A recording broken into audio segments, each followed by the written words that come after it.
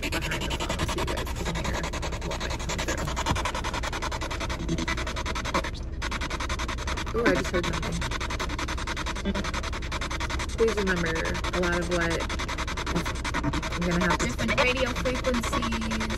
Because we catch most of our stuff on playback, not in real time. There's been certain things we pick up in real time, but yeah, they know. How are you guys today?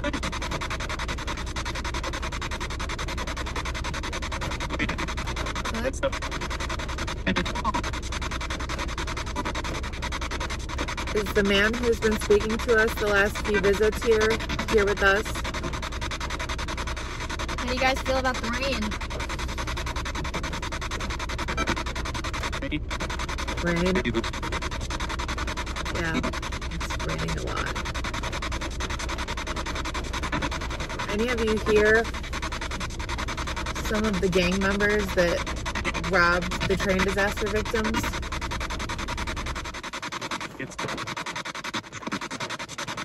I thought I heard a yes. I don't know if that's what that was. It sounded like an it. But the man who's been talking to us is here. Were you a criminal in life? I know. That was weird. Any of you want to talk to us?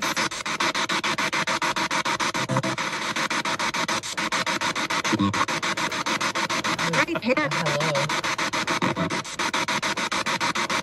What's your name?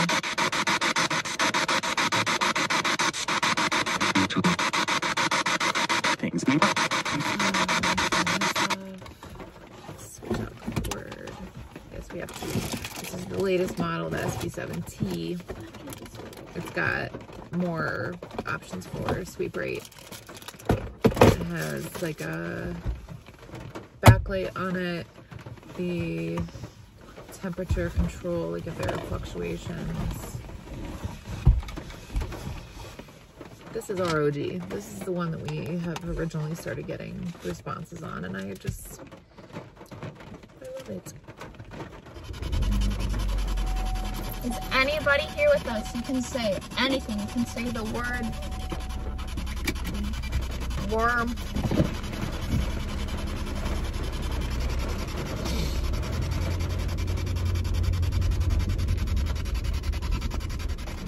Not a masa. Charles.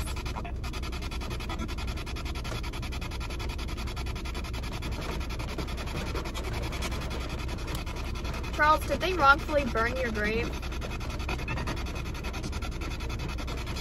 So it was believed around this time, so this all happened in like 1876. They believed that if a soul, like if they had been murdered or committed suicide, that their soul was trapped in purgatory, and that in order to help release their soul, you could set their grave on fire to help release their soul from purgatory. And so Charles Collins' grave is burned, the mausoleum where he's at. Would you like us to leave you alone, Charles?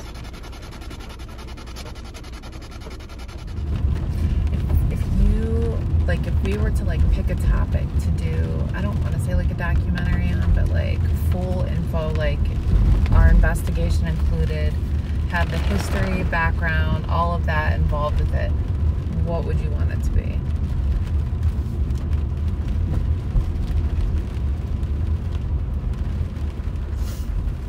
Like, would it be like a murder case or just like a ghost thing? Anything. The Cleveland torso thing. I just find it really interesting because it's like the only like well-known like serial killer case. It's unsolved. Yeah. In like our type of area. So I think like what we can do is like the victims that have been identified in that case, we can always find out where they're buried. Yeah.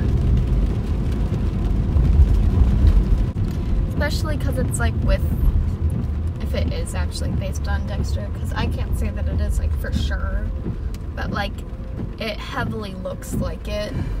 The killings, yeah, but it's not like, it wasn't like a vigilante killer though. Right. Like, this guy was killing prostitutes, homeless people, like people who were like, in that time, like deemed kind of damned by society.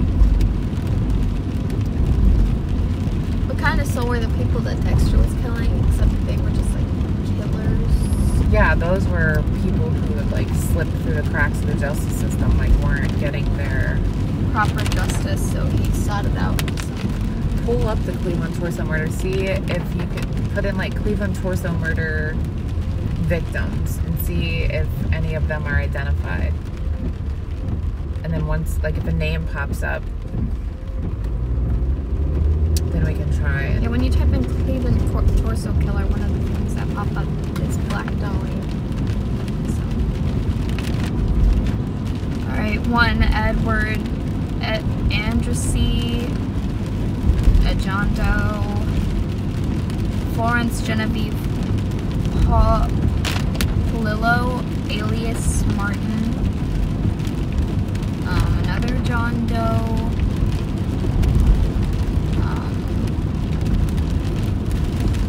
another John Doe, Jane Doe, another Jane Doe, and another John Doe. Yeah, a lot of them were unidentified. Doe, Jane Doe, John Doe. So, Florence, try putting her name in Google and find a grave after it. See if she was given a proper burial. Because my guess is if she was, it would be somewhere blood in Cleveland, like, unless they weren't from the area, but like there's Riverside Cemetery down there. It's a bigger, older cemetery in Lakeview. I don't know what other ones are like on the west side around where that was.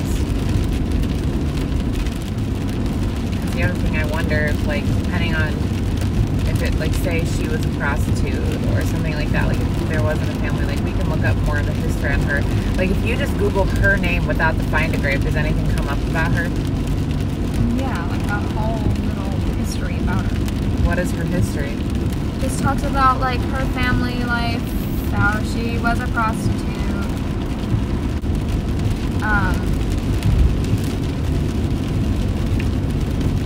Talks about like when she died, and then you know like how they found her.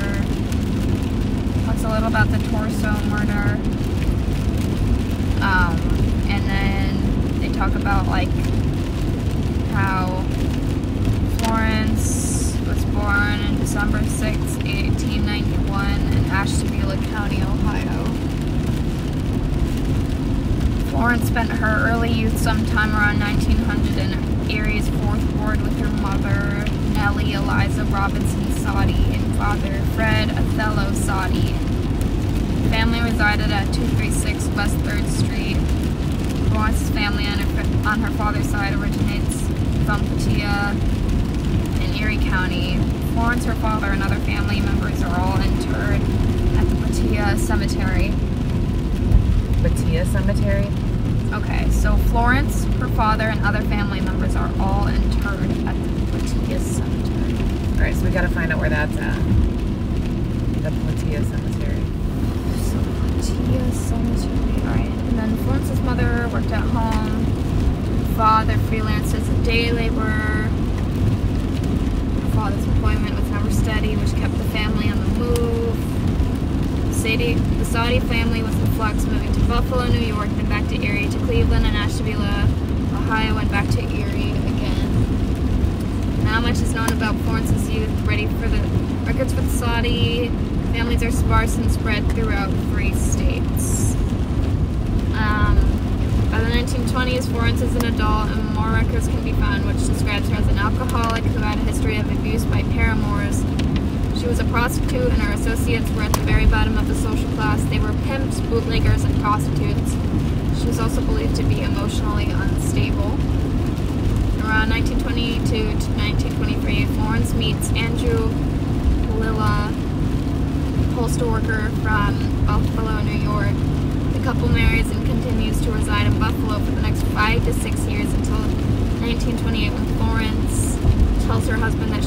for 2 weeks to Ashtabula to visit her mother to straighten herself out. 2 weeks later, having not returned home, she is spotted in the company of a man at Charles' restaurant in downtown Buffalo by her husband. Coming to get me. Was he coming to get you? The next night, she packs her clothes up and leaves their apartment. Florence agrees to a divorce and moves back to Erie in 1928. That same year in August, she is arrested for solicitation. Except for the arrest, the 2 years that Florence spent in Erie was uneventful. In 1930, Florence shows up in Cleveland, Ohio, and is arrested for soliciting. The following year, on June 14, 1931, Florence is arrested again in Cleveland for renting a room for immoral purposes. By May 2nd, 1934, Florence makes a radical departure from her normal pattern of activity and travels to Washington, D.C., where she is arrested for soliciting. The authorities agreed to drop the complaint against Florence if she agrees to leave the capital and never return, which she did. Ooh, what if she was messing with a politician and that's why they let her leave and they dropped the case as long as she stayed quiet? Florence resurfaced in Cleveland in October of 1935, where she is arrested for selling liquor, 1504 St. Clair Avenue. A few months later, in January of 1936, Florence would become victim number 3 of the Cleveland murders. So that was all around like prohibition. That's why like you were selling liquor or whatever. Yeah. So Platia Cemetery in Platia, Pennsylvania. How far is that from here? It says 38 minutes.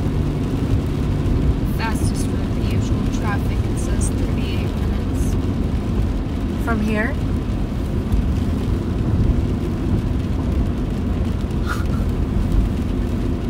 Do we go? If you want to. That's crazy that it's that close. I mean, we are right in Northeast Ohio, so it's not far. Because I put in Platia Cemetery, and it says, like, Lockport Cemetery in Platia, Pennsylvania.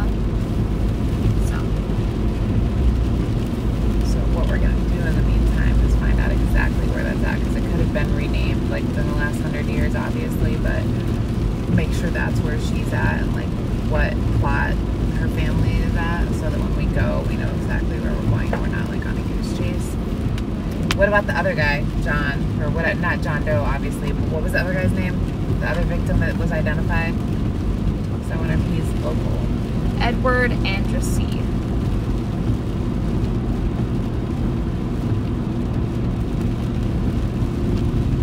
I love that when it says location, it says Jackass Hill area of Kingsbury Run. They were pretty blown back then. Francis. Hold on. So where Kingsbury Run was off of West 3rd, now it's kind of like an industrial area. Yeah. I've pulled up pictures of like... Oh, him murdered does not look all that attractive. Yeah, I saw pictures too. Sorry, sir. That's rude. He died in his birthday month. When was his birthday? September 3rd. He died on September 21st. I thought you were about to say 24th. I was like, oh, hell no. That's why, like, I looked at it, I was like, wait.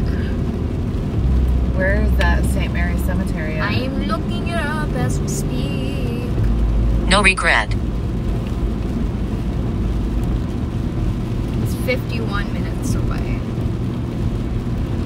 It is in Cleveland. What road is it on? I'm looking. Back.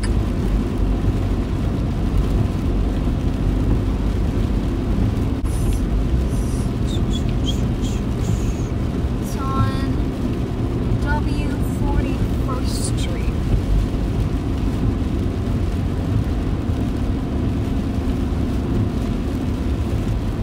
So yeah. W stands for West. I know, but that's what the street is. Is there any history about him like there was with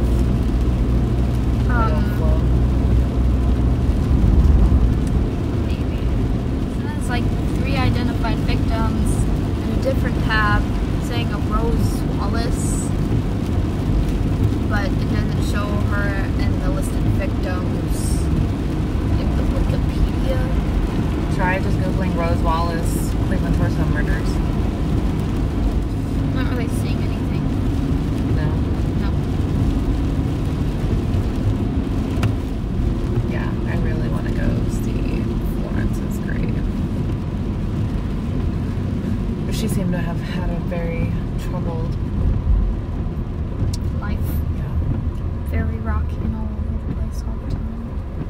There's this app called... How do you feel? I have been better.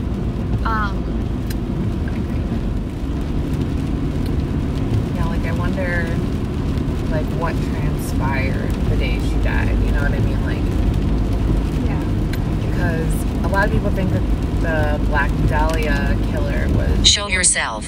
George Hodel. That's my favorite song from Frozen 2. So I wonder if, because George Hodel, he was a doctor, but like, was he in this area in that time? How would they have come to interact? It is pretty chilly. Well, it had got really warm for a second. Do you ever wonder, like, if you start speaking about somebody that's deceased, if it kind of like draws them? They're like, oh, who's talking? What's going on? It's good. Like, for example, like if we're talking about Florence and what happened to her, and it kind of like, It's like, hey, what a coincidence that you ring me up. I'm like half an hour away from you guys. I was very curious about that whole thing. How old was she when she died? Let me do some math in my head. It's just like... Yes. She was 45. Because if we decide to dedicate like an episode to that event, people that were identified. But I wonder what they did with the people who weren't identified. Like I wonder like where They're like in a mass grave or something. Well, there's usually like a potter field, like how there is at Evergreen. So if they weren't identified and they went unclaimed, then they would have been buried at the potter field. It would have been nearest by. So I wonder if we can find out like Okay. where the potter field was on the west side back then. What's crazy is we've already came to find out that there's so many places that were cemeteries and then they are built over.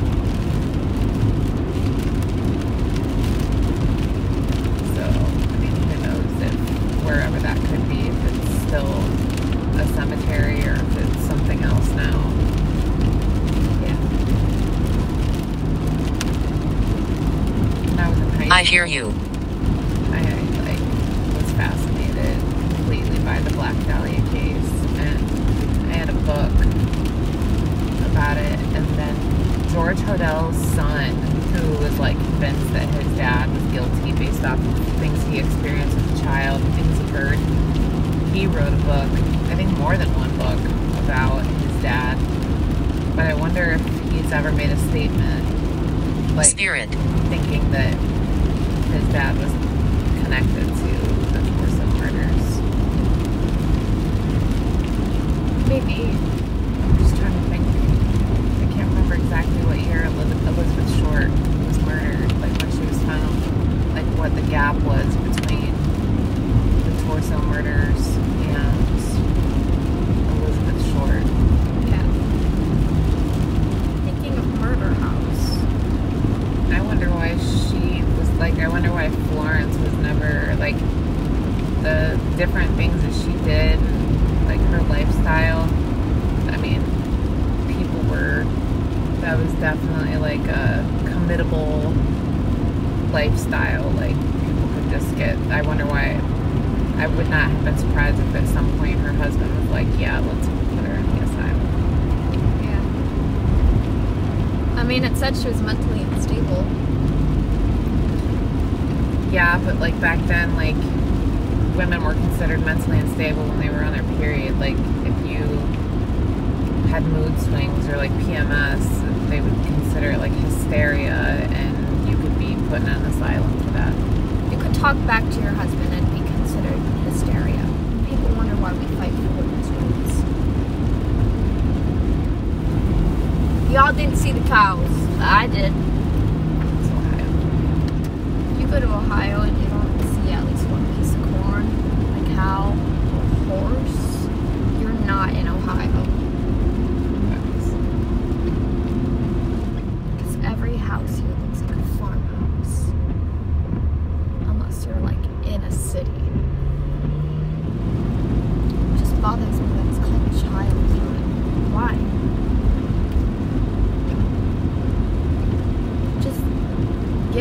wrong vibe. Do you want to play? Ew. Child time. So that's rude to you. It's just not what I want to hear. I wonder if anyone else has ever tried to communicate with, like, Florence or Edward. I'm sure people have. Like, I'm sure many people have, like, tried talking to them, trying to find out who the killer is.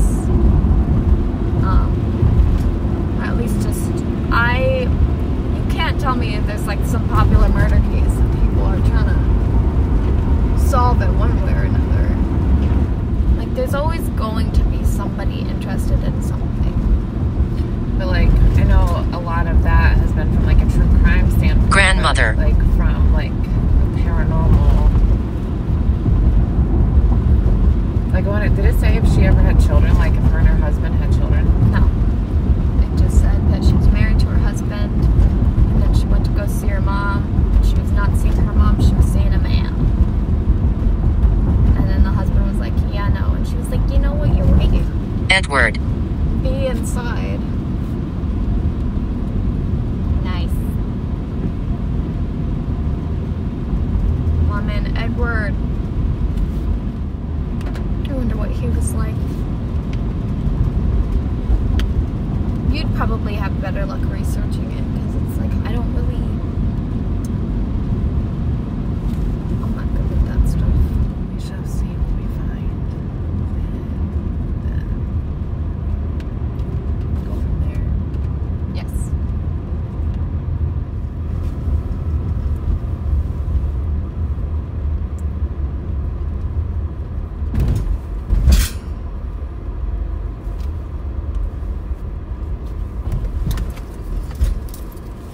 Stop recording.